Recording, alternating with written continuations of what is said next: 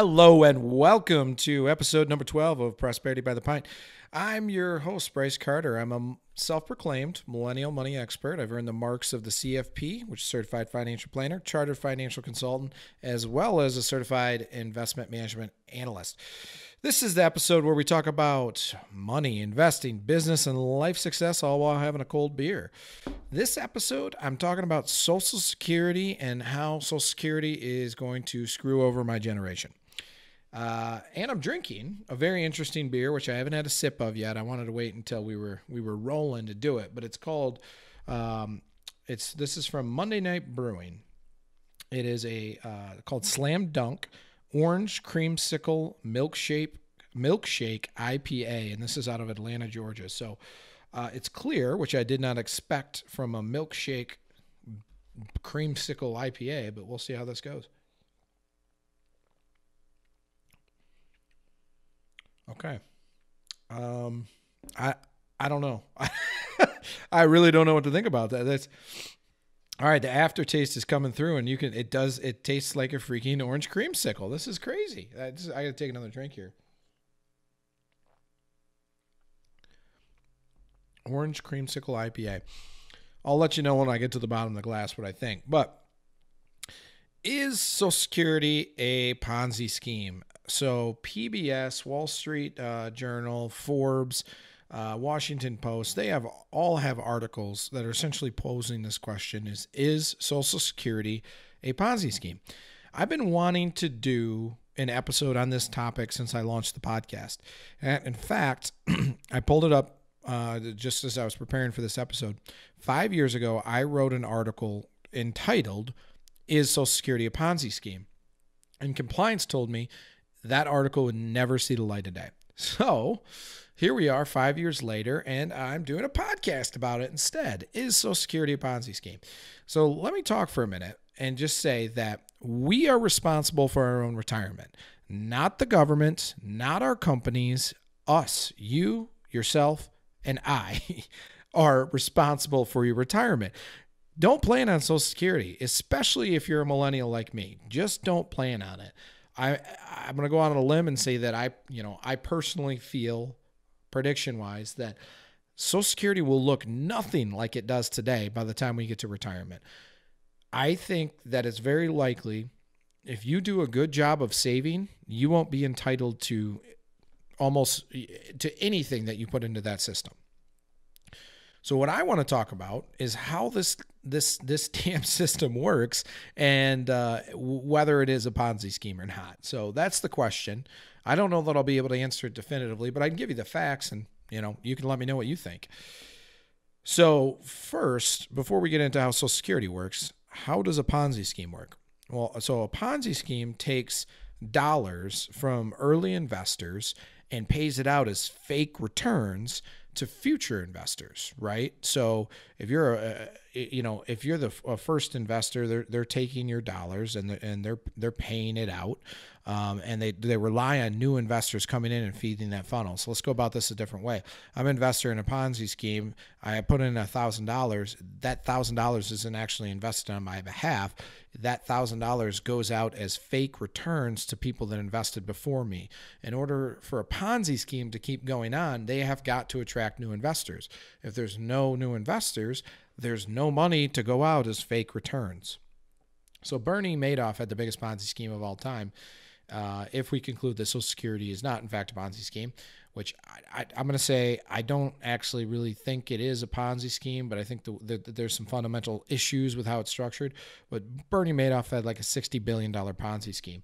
And what he did was he essentially took the dollars from investors, put it into a Chase Manhattan bank account, and he generated fake statements that showed that their money was earning a rate of return. And when they went to cash out a rate of return, he paid for those dollars using new investor dollars. So that's how a Ponzi scheme works.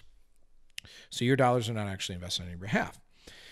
So let's take a look at Social Security now. So Social Security was created in 1935. It was enacted by President Franklin D. Roosevelt, the man that won us World War II, and depending on who you ask, our only four-term president.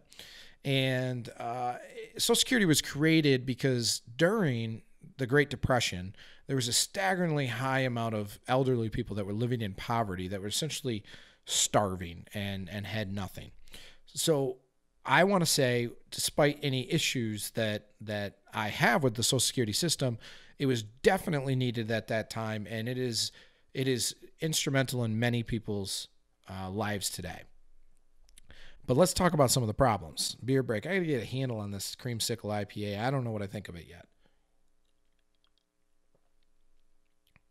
I mean, I can't say that I dislike it, but I don't know that I could drink any more than one of these. It's just weird. It's just a weird beer, but I mean, it's not bad. All right. So when Social Security was launched in 1935, it started with a 1% tax, a 1%, and it was only paid by you as the worker. Now, there's a rumor I heard in a presentation one time.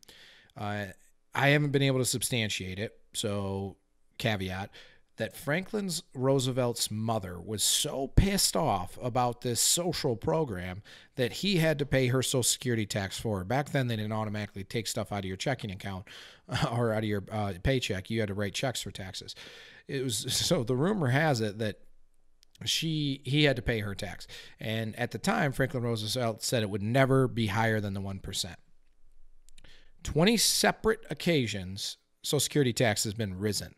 So 20 separate occasions. Now, it is 6.2% for employees, 6.2% for employers, and a whopping 12.4% tax if you're self-employed. That's Social Security tax. That doesn't even include Medicare tax on that. But so 12.4% if you're self-employed. That sucks. For future information on, or additional information on taxes, visit episode 9, Taxes Suck. So 12.4% tax. By the way, when you collect Social Security, depending on how well you've saved, it might be taxable again, right? And we don't get to deduct Social Security from our income returns, our tax returns. So let's go through how this works. So Social Security is what's known as a flow-through system. So my dollar goes in today. And, my 6.2% being an employee and 6.2% as a self-employed. So my dollars are going in the Social Security system. They are not, in fact, invested for my benefit. They actually flow directly out to previous Social Security investors. Might sound slightly familiar. There's some key differences here. So between this and that other thing we were talking about at the beginning of the episode, which I'm not going to say it right now, Ponzi scheme, there's some key similarities, but there's key differences. So flow-through system, my dollars aren't actually sitting in an investment account waiting for me to collect them. They flow right back out to previous contributors, current retirees. So if I contribute $12,000 in a given year, $12,000, most of it goes out. Almost every year, the Social Security Administration has an excess, which means more money going in than going out.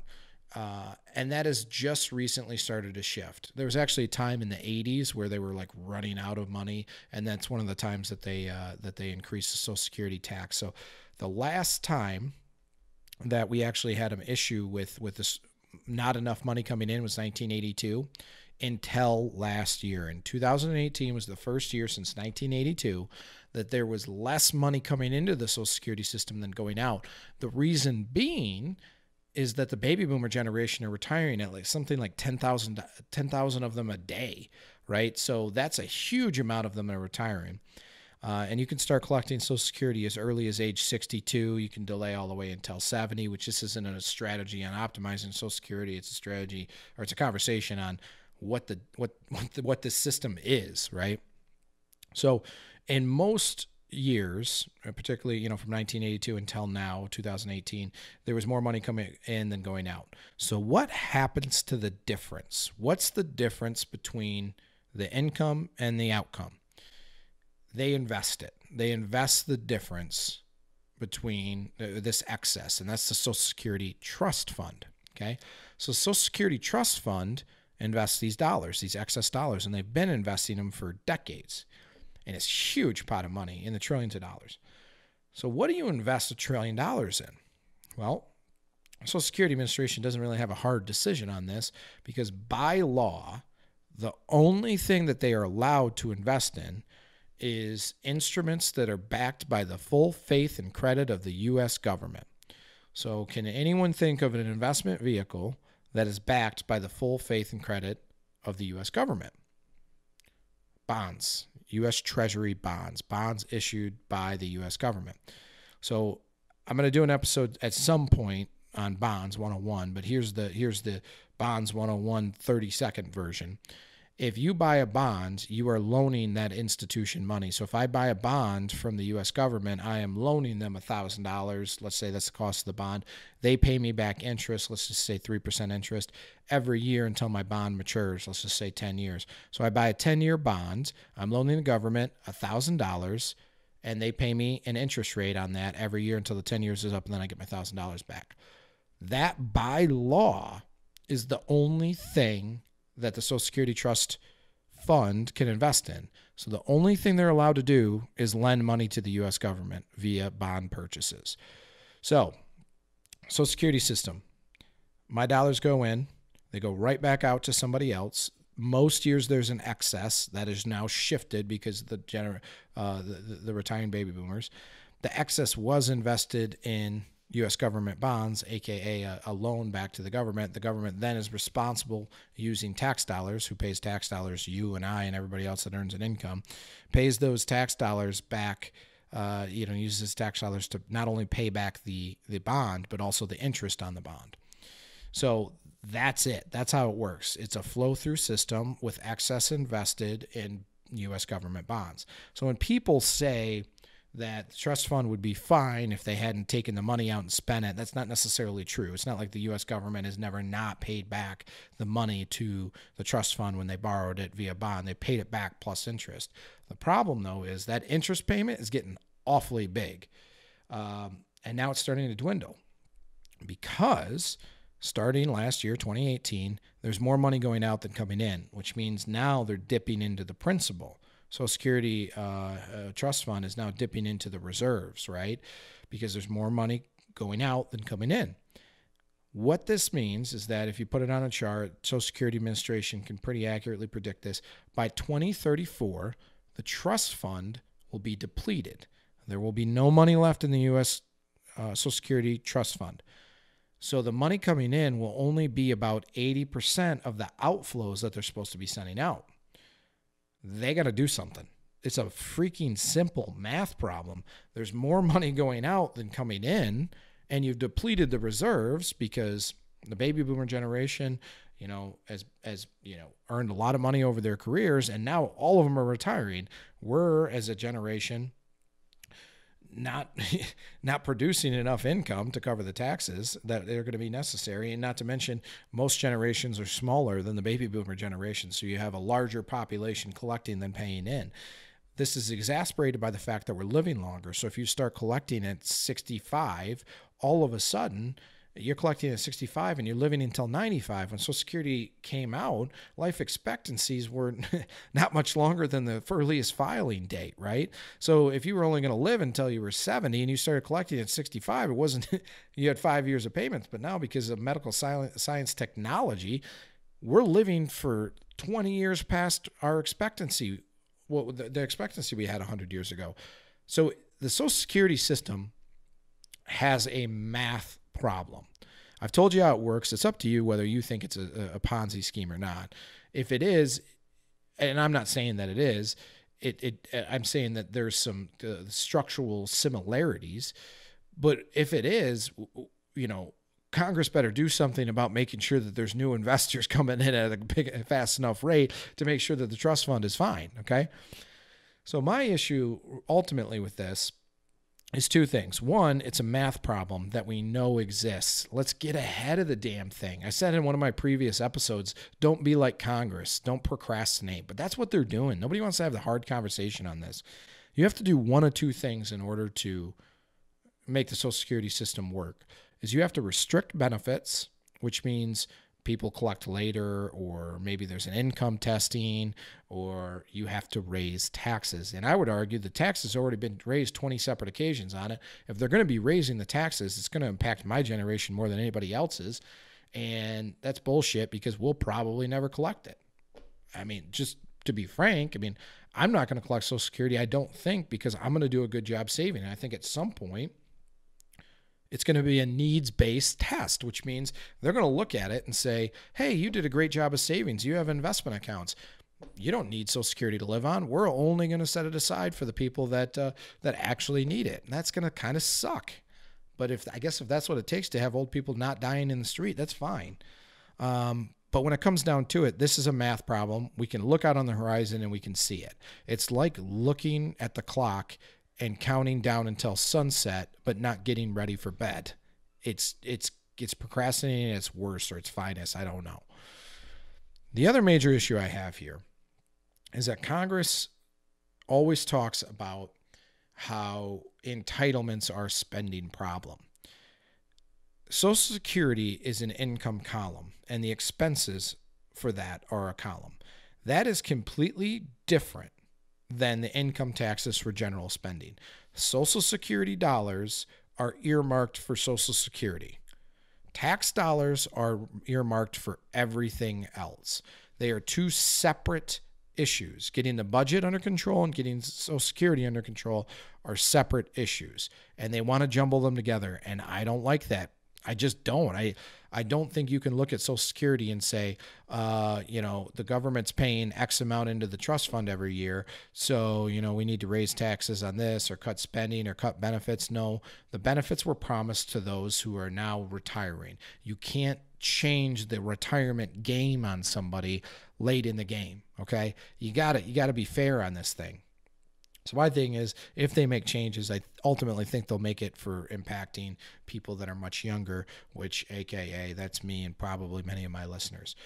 So again, I'm not saying Social Security is a Ponzi scheme, but I'm saying there's some very big structural issues there, and they have a math problem, and we need Congress to fix the damn math problem by either adjusting the outflows or increasing the inflows. I'm not a huge fan of increasing the inflows because that affects me. And that affects you if you're still working and paying taxes. So wrap this up. Don't plan on it. Don't plan on Social Security. Also, don't bank on your company. You are responsible for your own retirement. You're responsible for your own financial security. If you do not, the government may save you from starving in the street, but they're not going to be on the path to prosperity, which is what this podcast is all about. So be sure to subscribe anywhere you listen to podcasts, Spotify, Buzzsprout, iTunes, YouTube. We're on there. You name it, and check out the Facebook page. Brice Carter, Prosperity by the Pint. Cheers.